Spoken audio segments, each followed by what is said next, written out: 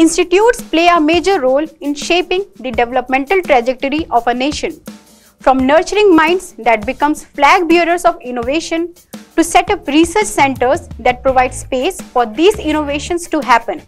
Primary institutes of India occupy the center stage when it comes to making the nation Aatma Nirbhar. In a freewheeling conversation with Professor V. Kamakoti, Director of IIT Madras, PBNS discusses the technological solutions that are shaping India's innovative minds and developing the prime sectors for economic growth, such as healthcare and IT. Professor Kamakoti tells us how technology is bridging gaps in the healthcare sector, giving the example of Kadam, India's first and indigenous polycentric prosthetic knee designed by R2D2 of IIT Madras. Technology has been one of the prime mover for major discoveries in medicine. For example, cause and effect relationship, right? So this particular habit causes this particular disease. There have been technology interventions that have been responsible for this. And that is precisely the reason why technology schools like the IITs and the Indian Institute of Science, we need to have medical discipline inside us. And as you see now, many of our schools are started to have a medical school inside IITs, inside IISc, and these moves have started happening. And that's really for good. The outcome of that, these type of what we call as a cross fertilization of ideas lead to very, very important, powerful products that would essentially be of very important utility to mankind, to the society at large. Kadam is one very interesting, very important thing. As you see, if the person actually wears a full pant, right, you never know that he has artificial feet there, right? So then you see the confidence in the way they walk. So it brings in a lot more confidence inside them. I think that is a big transform, and I'm very, very happy. I congratulate my colleague Sujata for this very meticulous development, right? It's not though the whole product looks simple, so many intricacies were taken care of. First and foremost, the artificial feet, the leg should not hurt. Whenever you are going to tie it up with the body, at that part it should not hurt. Then the gait is very, very important. So a lot of experiments had gone, a lot of precision manufacturing has gone, and so that is something phenomenal. And I'm very happy that IIT Madras has come out with this wonderful product. Technology today is being used to create ease of living for citizens, where institutes like IITs are playing a key role in setting up centers for research in these domains. Giving the example of R2D2, Professor Kamakoti deliberates on how such research centers are able to develop innovations in interdisciplinary areas. Today, everything is more of interdisciplinary in nature. So if you just look at it's a very important, there are people with mechanical engineering background, materials background, and then, the human anatomy background, the medical background, and also, within medical, there's an orthopedics background. So these are many things that come across to make such a product. So centers of this interdisciplinary nature need to grow up, and many faculty have to come together, many different engineering plus many other different fields have to come together to actually bring out a product of this sort. So to answer your question, yes, such centers are welcome, and many such centers have to come. Every IIT should have at least one such center working on this aspect.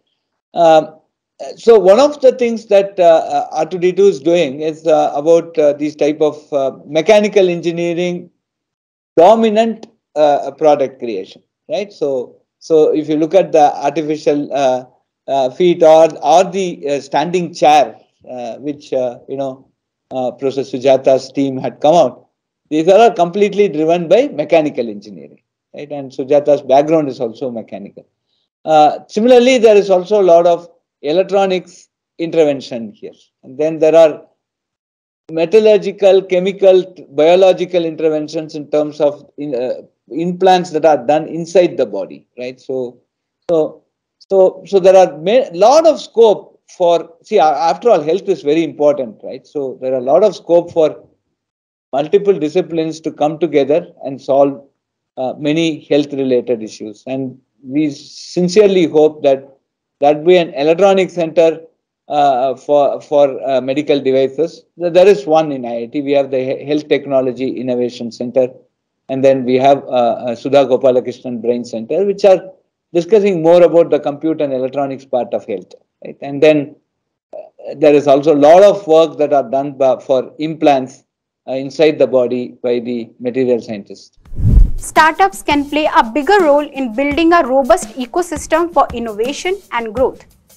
Professor Kamakoti says they intend to reach a stage where the institutes can incubate some 1,000 startups per year. We have a very defined process, and we are now putting it into practice in a very big way. And that is how last year we have incubated more than 100 startups. So every 3 days, once in 3 days, there is a startup that is being incubated. So that's how we have started. And this year we want to touch, in a few years, we want to touch 1,000 startups per year. Any of these products done at an academic institution need to go to the market. Now, academic institutions are not just doing, we say there's something called technology readiness level. And in some years before, say a decade before, academic institutions were involved in projects which are TRL 1, 2, 3 years, that level. Now we are looking at TRL 5 within the institute.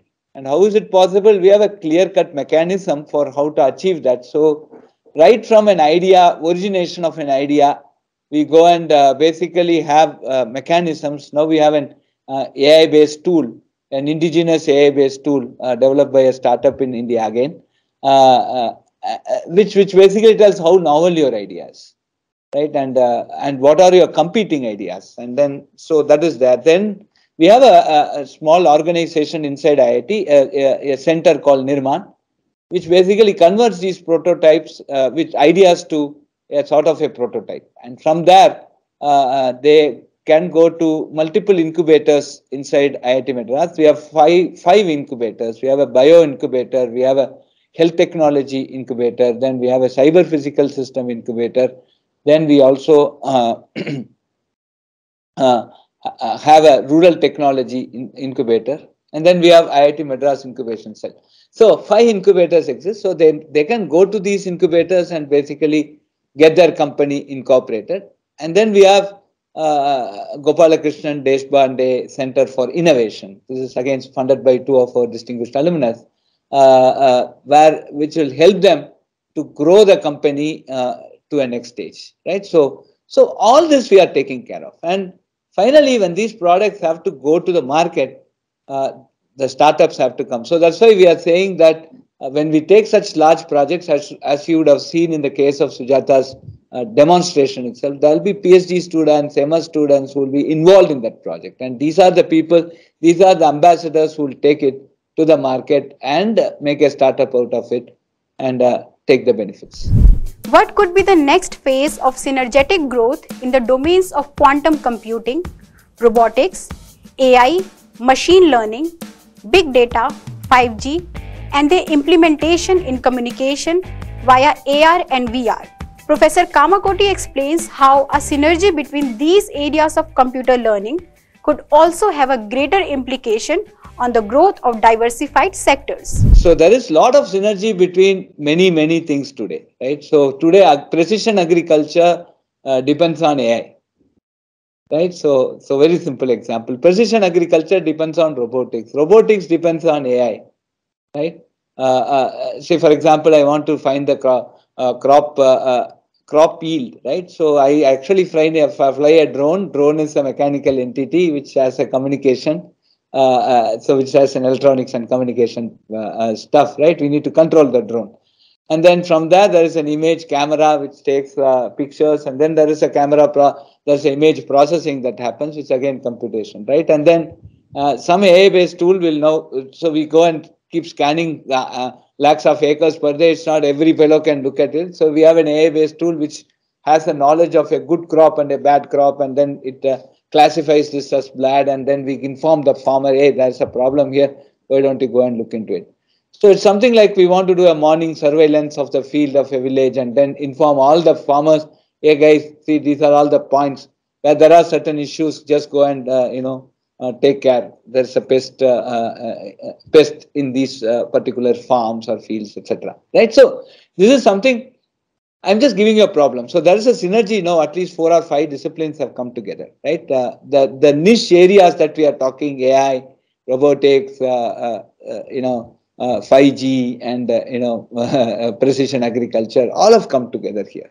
So that is precisely what we have done as an educational institution. What we have done is we now have 9 such interdisciplinary courses. Right? Gone are the days where I say I am a computer scientist. It doesn't mean anything today. I am an engineer who understands a lot of things around computer science, and finally will be effective to make a system, right, that will work. So that is the state where we have reached. And I think that is one part. The second part is there are a lot of exploratory research that is also happening. Research is key, right? If you don't do research, we don't have tomorrow, right? So the other important areas like quantum is now coming up. There are quantum computers that are being built, but in addition, there are a lot of research work, blue sky research that is happening. Very exploratory, very visionary researches that are happening. And that is another very important thing that has come up here. So all the courses that we are trying to do, like the way IIT Madras has structured, is first 2 years you do the, say, suppose you join a civil engineering department. First 2 years you do civil engineering, but then the next 2 years plus 1 more year, 3 years, you can do an interdisciplinary program which has some civil engineering input, but also have inputs from others. Right? So that's how the synergy is being brought in. And that is extremely necessary for us to have a very solid growth. How can government play a bigger role in boosting the startup ecosystem and developing more research centers for holistic growth? Professor Kamakoti deliberates upon the ideas and challenge areas that can be targeted with good governance. The government, very importantly, let me tell you at least one recent thing is the semicon, right? So semiconductor, they have invested, government is now willing to put $10 billion as a start, right? And I'm sure if we show more development in that, the government will invest more on that, right? So that's a very, very big start. And you might be knowing that we had a Semicon 2022 conference in last day of April and the first 2 days of May, right? So in Bangalore, right? So which was attended by more than 10,000 people, right? So in all the world's major industry, major who's who, academia, everybody participated in this. So there is government intervention. So government beyond some point can fund certain fundamental stuffs and some startups like this, but we want to have some major adoption of this in the country. See, government can fund basic technologies, right? So, and we can bring the technology to forum. But once the technology is ready, it is for the users and the system builders to basically take this to the next stage. For example, government has funded extensively on the 5G, and we have got a standard for India inside the 5G, right? So now it is for the telcos of India to adopt this and take it forward, right? So the government cannot do beyond that, right? So there is something that the government can do. I always say, from Chennai, if you go to the East Coast Road, it says Pondicherry is 163 kilometers. It's a placard, right? Then you have to only drive. The placard will not drive you to 163 kilometers. So government is a placard in this case. Right? They have shown the way and they have put some good road, and if there is some problem, some puncture or some accident, they will send an ambulance or some things. Okay. But you have to put your own car, your own driver, your own fuel and drive it. Okay. So that is, now it's in the hands of major industry to have confidence. When we want Aatma Nirbharta, we also need Aatma Vishwas. Confidence on the Indian industry, encourage them and take it forward and bring in Indian products, right? And that's how the whole ecosystem has to grow. And also very importantly, the products made in India need not be just bought because it is made in India. It should be bought because it is world class, right? So quality wise, there should not be any compromise. And that's where the academia and the startup ecosystem can put things together. But then the major business has to come with the confidence that is instilled on them by the major industry, who are the large-scale system builders, large-scale project managers, who should come and adopt these things and help the industry to grow. And that will be good for them, right? So today they are in a big industry. Tomorrow that child might be having a startup. So somebody should be there to mentor the startup. Okay, that's what I say, no? The karma theory, that the other thing will go, no? There's the next generation is there. So for the sake of next generation, their own grandchild, at least, they should do these. Can we think of a universal design that makes the life of person with disabilities easier? So many projects, every project is a learning. And as we keep doing these projects, we do get some ideas. We borrow ideas from the previous project. I'm sure some aspects of the standing chair would have influenced this Kadam. And there'll be something common across this. And so we need to capture these commonness, and that is where you bring an universal platform which can address multiple such problems and make people with physical disability in par with the person without this, and who is a fully healthy person. So my whole take here is that there should be a very close interaction with the medical fraternity, right? That with technology can basically even see early dyslexia, for example. If it is detected early and the student is trained on a different mode, right? The child will really grow well. And dyslexia also gives certain good things also, like there can be some focus and they can excel in that field. So these are some things that we need to really work on. I'm sure our medical technology interface that we are trying to create wholeheartedly will provide such platforms in the coming years.